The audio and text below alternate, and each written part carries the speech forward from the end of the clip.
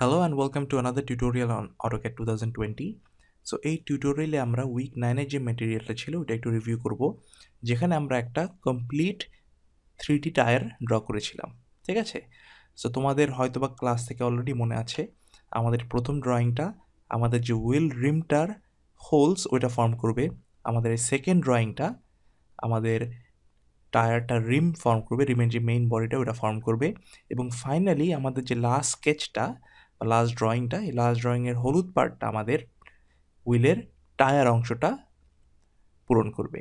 ওকে, so আমরা প্রথমে wheel রিম বানাবো, আর হুইল রিম বানানোর জন্য আমার এই দুটো স্কেচের প্রয়োজন হবে। আমি এই দুটো স্কেচের উপর জুম ইন করি। ওকে, আচ্ছা, সো আমার প্রথম কাজ হলো আমার ভিউইং অ্যাঙ্গেলটা চেঞ্জ করে আইসোমেট্রিক ভিউতে চলে যাওয়া। সো এটা আমি সিম্পলি এই টপে ক্লিক করব, টপে ক্লিক করার পর SW আইসোমেট্রিক সিলেক্ট করব। ওকে, সো যেহেতু আমি আমার এই প্রথম ড্রয়িংটা দিয়ে হোলস তৈরি করতে চাই, রাইট, সো আমার আগে যেটা করতে হবে, আমার এই প্রথম ড্রয়িংটাকে 3Dতে কনভার্ট করতে হবে। তারপর আমার যে সেকেন্ড ড্রয়িংটা, যেটা আমার রিমের মেইন বডিটা ফর্ম করবে, ওইটাকেও 3Dতে কনভার্ট করতে হবে। তারপর আমার রিম থেকে এই ফার্স্ট ড্রয়িংয়ের যে 3D মডেলটা হবে ওটাকে সাবট্র্যাক্ট করে দিতে হবে। এটা তোমরা অলরেডি লাস্ট টিউটোরিয়ালে দেখেছো আমরা কিভাবে একটা বডি থেকে আরেকটা বডি সাবট্র্যাক্ট করে হোল তৈরি করি। সো প্রথমে আমি যেটা করব, আমার যে প্রথম ড্রয়িংটা যে ড্রয়িংটা আমার রিমের হোলসগুলো ফর্ম করবে, ওইটাকে আমি এক্সট্রুড দিয়ে 3Dতে কনভার্ট করব। সো তোমাদের গত ক্লাস থেকে অলরেডি মনে আছে আমরা কখন এক্সট্রুড ইউজ করে থাকি। সো আমরা যখন আমাদের ড্রয়িংয়ের পারপেন্ডিকুলার ডিরেকশনে একটা অবজেক্টকে টেনে 3Dতে তৈরি করতে চাই, ওই ক্ষেত্রে আমরা এক্সট্রুড ইউজ করে রাখি। ঠিক আছে, সো এখন আমি এক্সট্রুড সিলেক্ট করব। এক্সট্রুড তোমাদের মডেলিং প্যানেলের সেকেন্ড অপশনটা এক্সট্রুড। এক্সট্রুডটা সিলেক্ট করো। এক্সট্রুডটা সিলেক্ট করার পর তুমি অবজেক্ট সিলেক্ট করবে। সো আমি একটা এক্সাম্পল দিয়ে স্টার্ট করি। ধরো আমি এই অবজেক্টটাকে 3Dতে কনভার্ট করতে চাই। সো আমি অবজেক্টটা সিলেক্ট করলাম, সিলেক্ট করার পর এন্টার দিলাম। সো প্রথমে আমি আরবিট্রারিলি হাইট দিলাম 5 দিয়ে এন্টার। ঠিক আছে, এখন তুমি একটা জিনিস খেয়াল করো, আমি যদি আমার ভিজুয়াল স্টাইলটা চেঞ্জ করে রিয়েলিস্টিক বা শেডেডে চলে যাই, তো তুমি কি দেখতে পাচ্ছ? তুমি দেখতে পাচ্ছ এই অবজেক্টটা কিন্তু পুরোপুরি 3Dতে কনভার্ট হয়নি, মাঝখানে পার্টটা এখনো হলো আছে। এইটার কারণ হলো আমাদের যে এই লাইনগুলি কিন্তু সব আলাদা আলাদা, এই লাইনগুলি জয়েন করা না। যেহেতু এই লাইনগুলি জয়েন করা না, অটোক্যাড জানে না এটা একটা single entity, right? So AutoCAD বলতে পারছে না, ইট ডাজেন্ট নো যে মাঝখানের রিজনটা ক্লোজ নাকি না। সো এই ক্ষেত্রে আমার যেটা করতে হবে, আমাকে আগে পুরো অবজেক্টটাকে জয়েন করে একটা সিঙ্গেল অবজেক্ট বানাতে হবে। ঠিক আছে, সো আমি আমার অ্যাকশনটি আনডু করলাম, এখন আমি জয়েন করব। সো জয়েন করার কমান্ড তোমরা অলরেডি জানো। আমি অবজেক্টটা সিলেক্ট করলাম, অবজেক্টটা সিলেক্ট করে জে দিয়ে এন্টার দিলাম। সো এখন যদি আমি এই ভিতরের পার্টটা সিলেক্ট করি, তুমি দেখতে পাচ্ছ জয়েন হয়ে গিয়েছে। এখন তুমি হয়তো ভাবছো আমি তো জয়েন করলাম, বাট আমার সার্কেলগুলো কেন সিলেক্ট হচ্ছে না? আচ্ছা, সো জয়েন কমান্ডটার একটা প্রি রেকুইজিট হলো তোমার লাইন বা আর্কস। ঠিক আছে, তুমি যেই সব অবজেক্ট জয়েন করতে যাচ্ছ ওগুলো যেন কানেক্টেড থাকে, এন্ড পয়েন্টসে কানেক্টেড থাকে।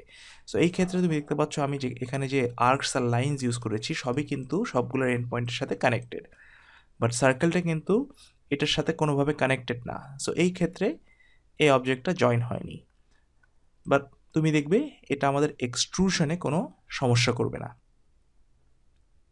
সো আমি এক্সট্রুড কমান্ডটা অ্যাক্টিভেট করব। অ্যাক্টিভেট করার পর আমি অবজেক্ট সিলেক্ট করব। অবজেক্ট আমার পুরোটা হবে অবজেক্ট সিলেক্ট।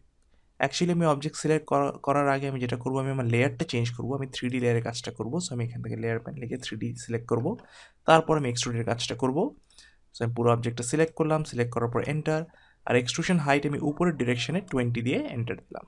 ওকে, তারপর যদি আমি আমার ভিজুয়াল স্টাইলটা চেঞ্জ করে রিয়েলিস্টিক বা শেডেড যাই, এখন তুমি দেখতে পাচ্ছ আমি কিন্তু পুরোপুরি ক্লোজড একটা সলিড বডি তৈরি করেছি। আমি একটু অরবিট করে দেখাচ্ছি। আচ্ছা, সো এটা হলো আমাদের হোলের পার্টটা। তারপর আসো আমাদের রিমের পার্টটা। সো এই ড্রয়িং থেকে আমি কিভাবে আমাদের হুইল রিমটা ড্র করতে পারি, জিনিসটা খুবই সিম্পল। আমি সিম্পল রিভলভ অপশনটা ইউজ করব। ঠিক আছে, সো আমি পুরো ড্রয়িংটাকে রিভলভ করব এই যে নিচের যে হরাইজন্টাল লাইনটা আছে ওইটার রেসপেক্টে। সো আমার প্রথম কাজটা হবে এই অবজেক্টটাকে এক্সপ্লোড করা। কেন আমার এক্সপ্লোড করতে হবে? আমি যদি অবজেক্টটা সিলেক্ট করি, তুমি দেখতে পাচ্ছ সিলেকশন করার টাইমে এই নিচের যে হরাইজন্টাল পার্টটা, এই পার্টটাও কিন্তু সিলেক্টেড হচ্ছে। সো এই ক্ষেত্রে আমার যেটা করণীয় ওটা হলো আমার এই পুরো অবজেক্টটাকে এক্সপ্লোড করে ভেঙে ফেলা। সো আমি পুরো অবজেক্টটা সিলেক্ট করলাম, তারপর কিবোর্ডে এক্স লিখে এন্টার দিলাম। সো অবজেক্টটি এক্সপ্লোড হয়ে গিয়েছে। সো এখন যদি আমি সিলেক্ট করি, পুরোটা সিলেক্ট করলাম, তারপর আমি কিবোর্ডে শিফট ধরে এটাকে ডিসিলেক্ট করব এবং এটাকেও ডিসিলেক্ট করব। বেসিক্যালি আমার সব পুরো অবজেক্টই সিলেক্টেড হবে except for this horizontal line at the bottom. তারপর আমি রিভলভ কমান্ডটা অ্যাক্টিভেট করব। রিভলভ কমান্ডটা কোথায় আছে?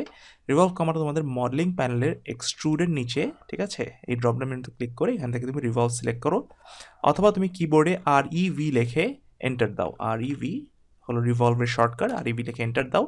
সো তোমার অ্যাক্সিস অফ রেভলিউশন তারপর ডিফাইন করতে বলবে AutoCAD। সো এটা হবে তোমার এখান থেকে এই, ঠিক আছে? সো বেসিক্যালি এই দুইটা লাইনের এন্ড পয়েন্টস। তারপর অ্যাঙ্গেল অফ রেভলিউশন আমি দেবো 360 ডিগ্রি, 360 দিয়ে এন্টার। এটা ডান। আচ্ছা, এখন আমরা যেটা করব, আমরা সাবট্র্যাক্ট করব, বাট সাবট্র্যাক্ট করার আগে আমাদের যেটা করতে হবে, আমাদের যে কোনো একটা অবজেক্টকে অন্য অবজেক্টের সাথে অ্যালাইন করতে হবে। ওকে, বাট অ্যালাইন করার আগে আমি যেটা করতে চাই, আমি পুরো অবজেক্টকে ইউনিফাই করতে চাই। ইউনিফাই মানে তুমি যদি এখন এই অবজেক্টটা সিলেক্ট করো, সবগুলো বডিজ কিন্তু আলাদা আলাদা। সেম কেস তোমার এই রিমের জন্য, সবগুলো বডিজ কিন্তু আলাদা আলাদা, ঠিক আছে? সো আমরা যেন পরে ইজিলি মেটেরিয়ালস অ্যাড করতে পারি আর ইজিলি সাবট্র্যাক্ট করতে পারি, এই কারণে আমরা এই ইন্ডিভিজুয়াল বডিজগুলোকে ইউনিয়ন দিয়ে জয়েন করে ফেলবো। তো তোমরা তোমাদের 3D অ্যাসাইনমেন্ট যেটা করছো, ঠিক আছে, ওইখানে আমি একটা কথা বলবো, সেটা হলো তোমরা যখন ফিলেট করবে, তোমাদের ফিলেট করার আগে কিন্তু মাস্ট তোমাদের যে 3D শিপ হুইলটা আছে ওটাকে ইউনিয়ন করে একটা সিঙ্গেল অবজেক্ট বানিয়ে ফেলতে হবে। ওকে, সো ইউনিয়নের অপশনটা কোথায় আছে? ইউনিয়ন অপশনটা হলো তোমার হোম ট্যাবের সলিড রিডিং প্যানেলের রো 1 কলাম 1, অথবা তুমি কিবোর্ডে UNI লিখে এন্টার দাও। তারপর এই পুরো অবজেক্টটা সিলেক্ট করো, সিলেক্ট করে এন্টার। সেমভাবে তুমি এই অবজেক্টটাকেও ইউনিয়ন করো, সিলেক্ট করলাম, সিলেক্ট করে এন্টার। আচ্ছা, সো হয়তোবা তোমাদের এরকম একটা মেসেজ আসতে পারে, your attempting a union operation on সার্ফেসেস which is not recommended, what do you want to do? এই ক্ষেত্রে আমি কন্টিনিউ দিয়ে দিব। ওকে, সো এখন তুমি দেখতে পাচ্ছ একটা সিঙ্গেল ক্লিকে আমার অবজেক্টগুলো সিলেক্ট হচ্ছে। এখন ফাইনালি আমি আমার এই বাম পাশের এই 3D মডেলটাকে রোটেট করে এই রিমের সাথে অ্যালাইন করে ফেলবো। সো এখন আমরা এই বাম পাশের ড্রয়িংটাকে রোটেট করব।